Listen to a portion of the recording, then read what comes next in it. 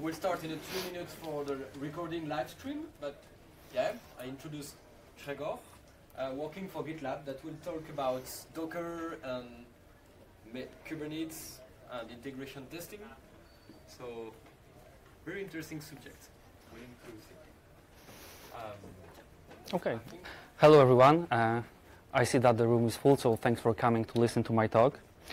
My name is Grzegorz Bizon, and I work at GitLab as a senior developer, focusing mostly on the CI/CD area, but also on test automation. So some of you probably have never heard about GitLab. So GitLab is a solution that's very similar to GitHub, but in the open core model, which means that we have a GitLab Community Edition, which is a free software, free open source software that you can install on your server. So today I would like to tell you about building an end-to-end integration testing framework. They need you louder. I apologize that the room does not have a microphone. The mic only goes to the video. Okay, I will do my best. You have to do that. Okay, I will do my best. An integration testing framework called GitLab QA. So end-to-end testing is a strategy used to check whether your software works as expected from start to finish. We can also use end-to-end testing to check whether deployment process or installation process is okay. For example, especially when you distribute some kind of a package like Debian package or Docker image, what we do at GitLab. So we needed an end-to-end integration testing framework because we had some major problems in the past with users not being able to install GitLab. Users not being able to update GitLab. We had some broken major features like pushing to GitLab. We had also some broken deployments to gitlab.com, which cost us a lot of trouble. So we knew that we are going to need end-to-end testing framework. And in GitLab, we are using merge request workflow, which means that we heavily depend on code review. But code review is also not a silver bullet because sometimes contracts between interfaces are not clearly visible in the code. So in the past, we had a merge request, which was basically one-liner, reviewed by a few senior developers, and no one was able to spot the bug in the code. So we thought that we would probably need to build an end-to-end integration testing framework. We discussed our goals, and we decided that we need to make it possible to run tests in the CI/CD environment to automate testing. We also decided that we need to test installation process, deployment process, that we want to make it easy to locally reproduce failures, and that we also want to run tests against staging, production, or any other installation like on-premises installation. These were our goals. But our ultimate goal was to make it possible to run end-to-end tests in merge requests to catch bugs before even merging them to a stable branch or master branch. We knew that we are going to use continuous integration to automate testing, and continuous integration is a software development practice where code is integrated frequently, and we're quite lucky because we had our own integrated GitLab CI/CD solution.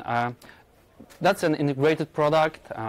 You can use that whenever you push code to GitLab to see continuous integration feedback in merge requests. It's a free open source software, part of the GitLab Community Edition as well. So a few notes about GitLab CI/CD. Logo in the middle, it's a GitLab instance. When we describe GitLab CI/CD architecture, we refer to GitLab instance as a coordinator. The satellites around are GitLab runners, and you can add a runner to a project. You can have multiple runners, and runners are going to poll coordinator's API in order to pick builds, process them, and eventually push results to the merge request. GitLab Runner also supports workflows with Kubernetes, with Docker. So end-to-end testing is a great use case for using containers. We knew that we want to cover scenarios like updating GitLab from latest major version to current version, or using GitLab CI to test GitLab CI. So we wanted a test scenario where we could start a container with GitLab, register a runner, and see pipelines being processed correctly. But how to do that? How to design a framework like that? So in GitLab, one of our core values is iteration. So we decided that we are going to trust iteration again, and with that we need to start very simple. So we created a separate project called GitLab QA. We decided to use Ruby, Capybara, WebKit, and RSpec tools because these were tools that GitLab's developers were already familiar with.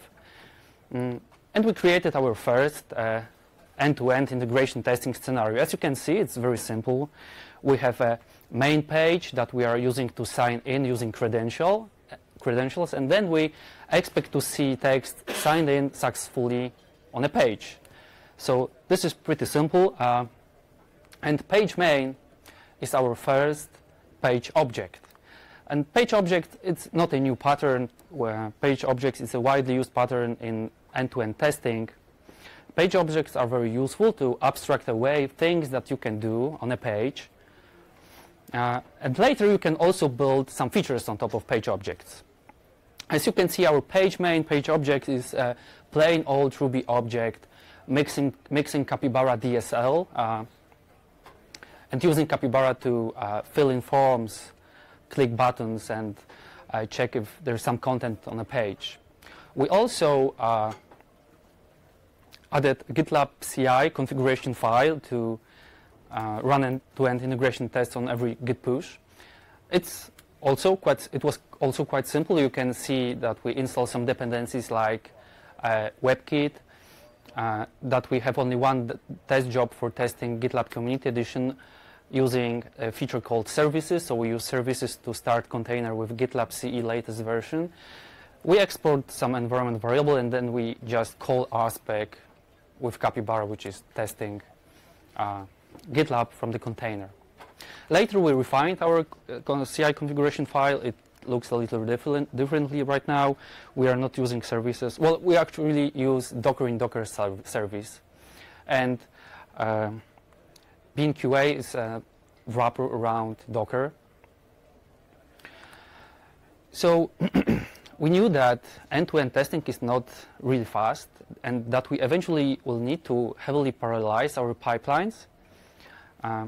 So we decided to design the tool in a way that it's quite easy to parallelize tests. So we knew that tests have to be idempotent and isolated, but it's quite easy to do that when you are actually testing a stateful application. So we used a feature in GitLab called subgrubs.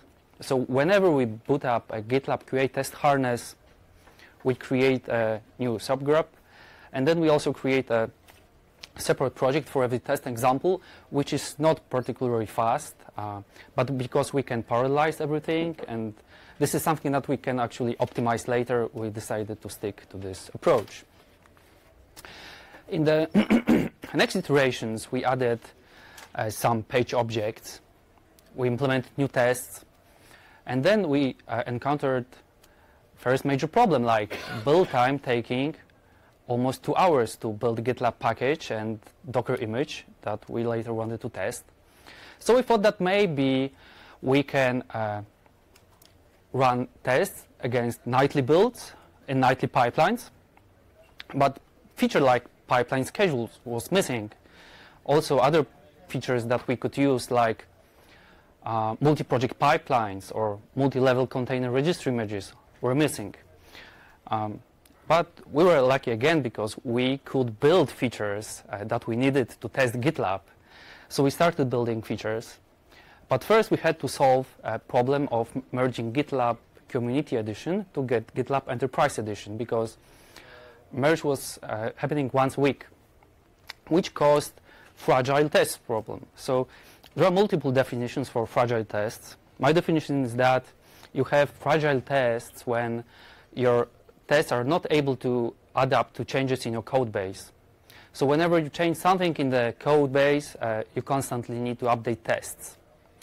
So imagine a scenario like when some developer changes page layout. in GitLab. And because we have a good documentation, he or she goes to the GitLab QA project to update page objects. So we can test GitLab CI Community Edition, but because of the weekly CE to EE merge, GitLab Enterprise Edition was instantly outdated, and we had to wait an entire week before the next merge being done. So we decided to resolve that problem by moving all instant test scenarios to CE and EE repositories. And from that point, all our page objects are living in exactly the same repository, like views and selectors that page objects depend on are. So we also changed the responsibility of the GitLab QA project, which I told you was a separate project. And now it's a test environment orchestration tool. We gamified that, and it's now available on Ruby gems for everyone to use it, also to test their own instance. In order to make GitLab QA life easier, we also had to Dockerize our test harness.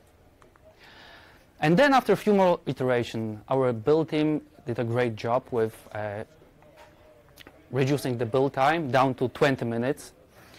We are now merging GitLab Community Edition to Enterprise Edition every 3 hours, and this is an automated process. It's not really relevant and important for GitLab QA right now, because after we moved test scenarios to CE and EE, Enterprise Edition lagging behind is not a huge problem anymore, but it's much easier to develop features when these two projects are synchronized. Then we built some features like pipeline schedules, manual actions, and blocking manual actions, multi-level container registry repositories. And we found a workaround for missing feature called multi-project pipelines, and we are now working on making it a first-class feature in GitLab. And then again, imagine a scenario like when a team of front-end developers decides to rebuild a top navigation bar in GitLab. Like, it's something that we actually did a few releases ago, but they don't know that there is a QA subdirectory in the project holding all the page objects we have. So they forgot to update page objects. So how to solve that problem? We decided to solve it by making it possible to couple every page object with views and selectors from the project. And this is not a perfect solution. We are aware of that. It was kind of 20% effort, 80% result solution for us, and it would be obviously much better to ascertain elements' existence on generated page. But this is something that we plan to work in the next iteration. So, but this solution works for now.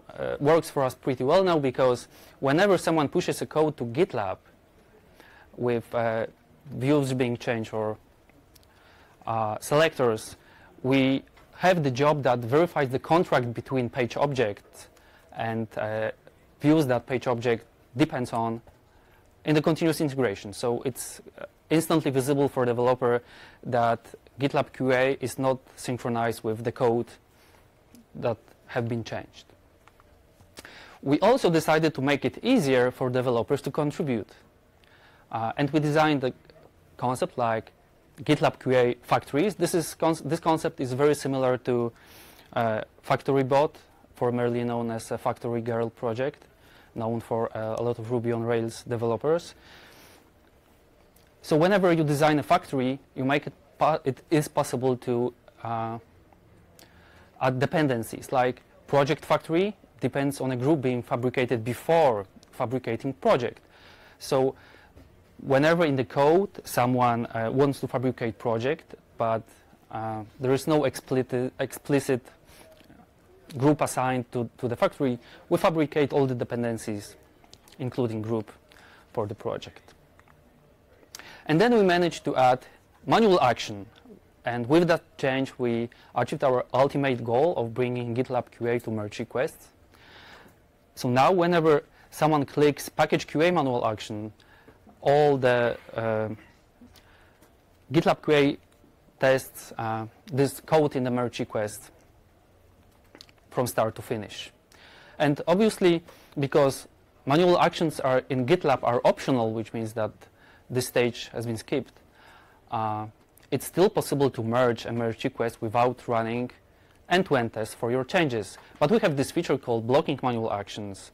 When you make action blocking, it's not possible to merge a merge request until action succeeds.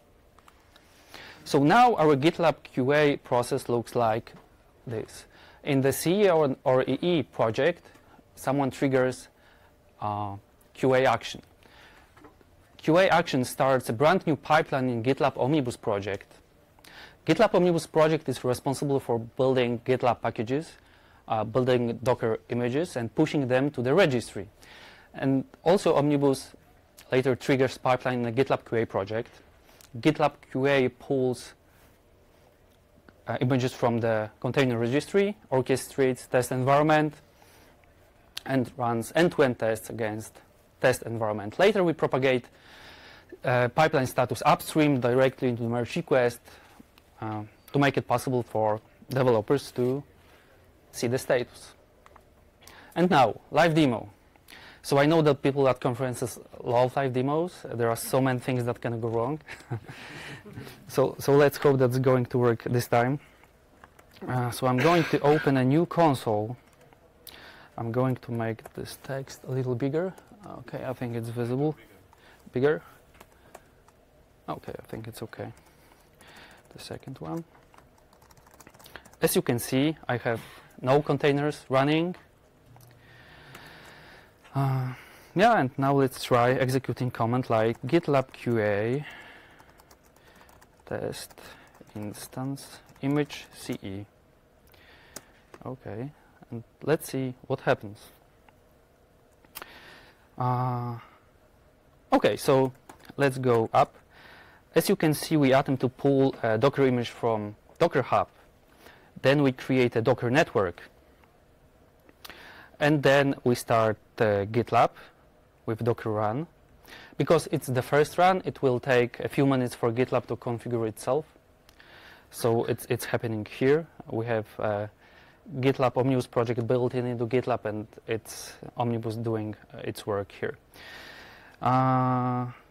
Yeah, so I can show you another thing that might be interesting. As you can see, we have test instance image CE. And now let's go to our slide number 14. And you can see, I think it's visible, that in the CI environment we have pretty much the same command.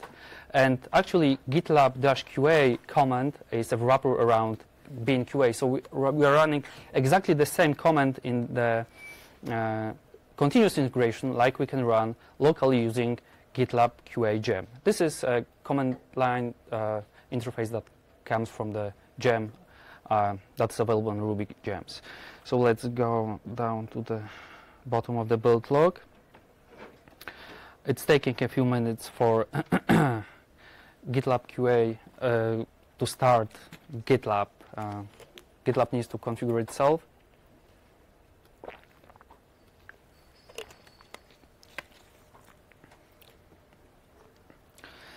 So whenever we trigger a package QA manual action in merge request, the argument to the GitLab QA, CE stands for community edition, obviously, but we can pass an URL to the image in the registry here, which means that we can test any image with GitLab this way. Okay, so we are now starting all the services that are in the container. As you can see that GitLab QA is now waiting for GitLab to start. And now I can go to my browser and enter an address like GitLab CE nightly test. Yeah, and I should be able to log into GitLab. As you can see, we have no projects.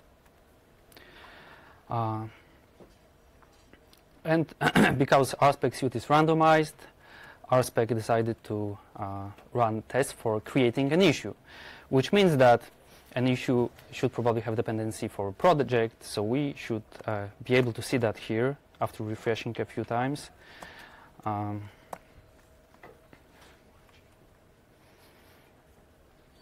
is the first run, so we need to create all the subgroups for the GitLab QA and GitLab QA sandbox top-level group as well. So it can take a few seconds. I think it should be already here.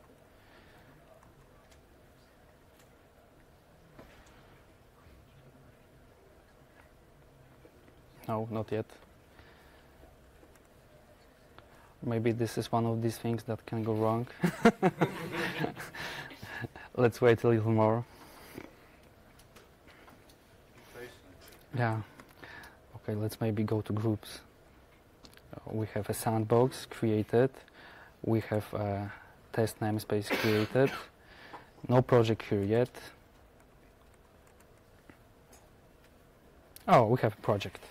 So next we have test for secret variables. We have quite a few tests here, but I want to wait until RSpec selects test for creating a new pipeline. Okay, now we have test for the API, creating a merge request. So we should see a project with a merge request. We have secret variables, so Can I ask a question in the meantime? mm-hmm. Your different tests, are they relying on each other? No, as I said, we have all the tests isolated and idempotent. And because we create a separate project for every test example, these tests are completely decoupled and isolated. All right. So with that decoupling, they could run concurrently, couldn't they? Yes, that's why I was telling you about parallelization, right? So we can parallelize this test suite, and it will eventually run much faster. Okay. Oh, okay. So we have now a test for CI/CD pipelines. So we are pulling GitLab runner. We are running and registering it. And we are pushing GitLab CI YML. As you can see, it should be there. So you can see that we have pipelines running. We have pipeline with all the jobs. One job managed to succeed. We have echo OK, job succeeded. And yeah, that's it. So we are now using GitLab CI to test GitLab CI, and we are using Docker, actually in Docker. So it can be quite complex, but it works. Okay, so let's go back to the slides. Okay. So a few lessons learned. First lesson that we learned is that there is no silver bullet in end-to-end testing, because how you end-to-end test your software heavily depends on how you manage to shape processes around deployment, development, installation process. So there is this great paper by Fred Brooks about essential complexity and accidental complexity, and that there is no silver bullet in software engineering. So I think that is very relevant for end-to-end testing, because essential complexity is, a deciding factor in how your end-to-end testing framework is going to look like. Another lesson learned is that testing shows the presence, not the absence of bugs, which in other words means that you won't catch bugs in code that you don't have test scenarios for. So this is a great quote by Edsher Dijkstra, who is believed to be a great grandfather of modern software development and testing. And I think that's true, and that we will eventually need something more at GitLab to test GitLab. So I personally believe that canary deployments on Kubernetes are a great, a huge thing. Being able to incrementally roll out your changes to your users using tools like exceptions monitoring, performance monitoring, security testing to guide you until up to 100% rollout is a huge thing. And at GitLab we heavily bet on the Kubernetes, and we are building a lot of features into GitLab to make testing GitLab easier. And because we are building features into GitLab, our users can also use this strategy. So imagine a scenario where you unit test your software, then you can feature test your software, then you can build a package, test it with a tool like GitLab QA, and then start incremental rollout, guided by techniques like performance monitoring, exceptions monitoring, and security testing, for example, until you reach 100% rollout. And only then you click a merge button in a merge request, because only using this strategy you will be able to know that your feature is production ready before merging into the stable or master branch. I know that a few companies are doing that already. And at GitLab we are building a lot of features to make this workflow possible. It might take us a few months to get there, to be able to test GitLab this way, but we'll eventually probably get there, and we'll also build a lot of features that other people can use. So I believe that product quality is not only a perfect code. Product quality is a combination of users' happiness, developers' happiness, product managers' happiness, and company well-being. And I would like to end this talk with a nice quote from Tom DeMarco. Product quality is a function of how much it changes world for the better. And I believe that GitLab strives for changing the world for the better. That's all. Thank you.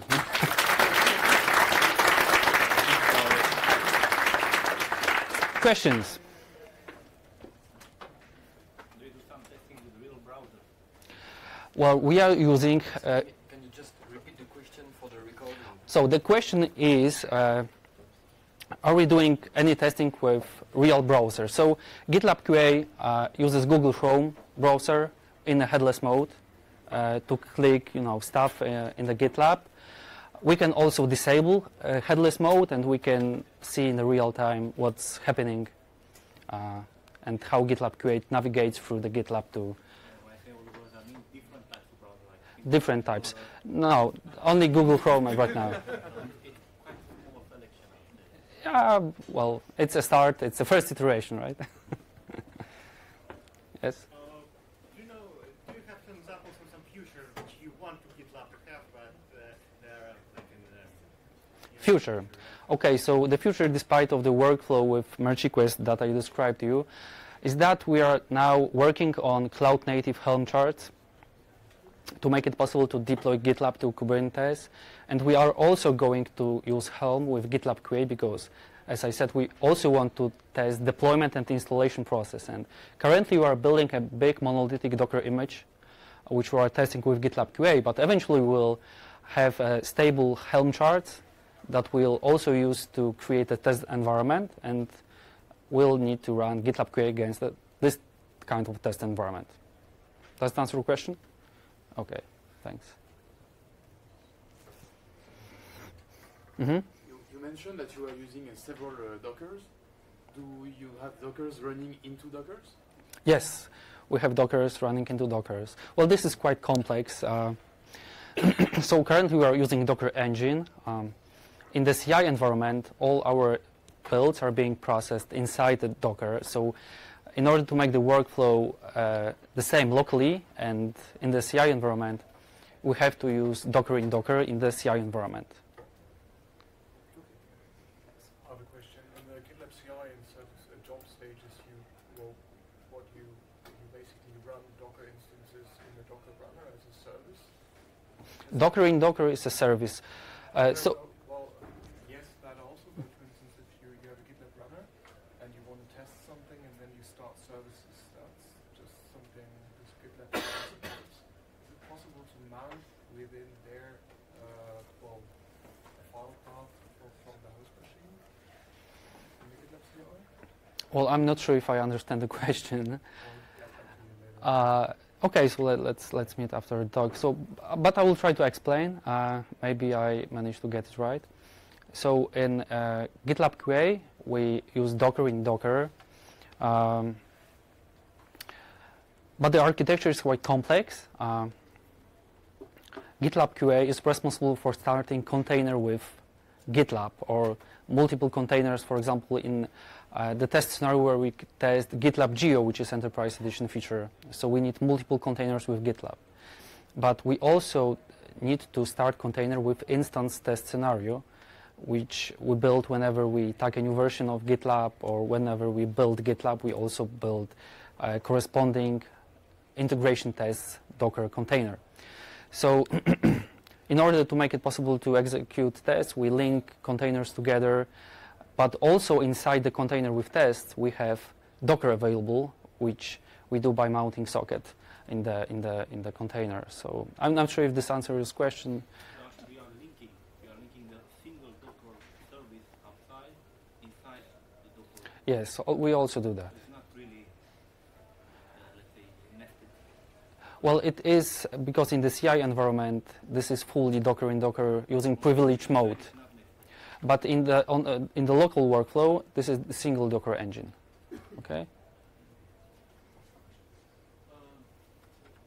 wonder if you use only web-sided web browser tests and then or you also inject something using the API or stuff or not? Now, currently, we only do click-driven testing. So whenever we want to create a project or something like this, we click our way through GitLab to create a project, group, and all the things. We're thinking about making it possible to use the API to speed up the process a little, but currently we're only testing API, so we are not using API to create resources. Our GitLab QA factories depend on only page objects currently. Right. You also have integration tests separately from end-to-end tests. Yes, of course. We have unit tests, we have integration tests, we have feature tests, and integration tests on top of the testing pyramid, right? How do you test software upgrades for GitLab? So we have a test scenario using GitLab QA, which is going to start container with previous version, mount some volumes, share them, and after stopping the previous container, we use the same volumes to start the new one, and the code inside the container is responsible for updating GitLab. We don't use preceded data. No, we don't. We don't use preceded data. Okay. So as I understand, writing a scenario needs to know a bit of Ruby. Yes.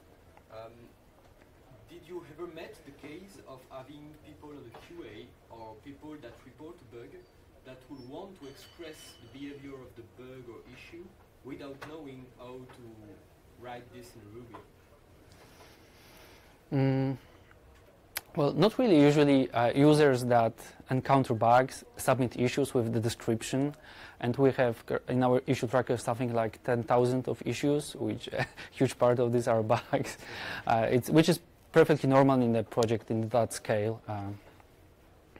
But yeah, so GitLab QA is still in early development phase. We plan to make it easier to write tests, to use domain-specific language and stuff like that. But as you told you, we plan to iterate. And yeah, and that's it.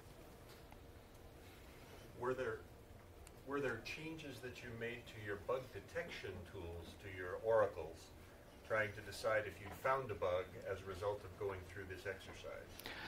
Well, yes, of course. When we designed GitLab QA, we had to make it possible to fail the CI pipeline whenever GitLab QA encounters an integration problem. And we do that, so we check, for example, exit status of the Docker engine binary, right? We also, whenever we encounter exception on the page, we also fail the pipeline. So we had to incorporate a lot of techniques like this into the GitLab QA.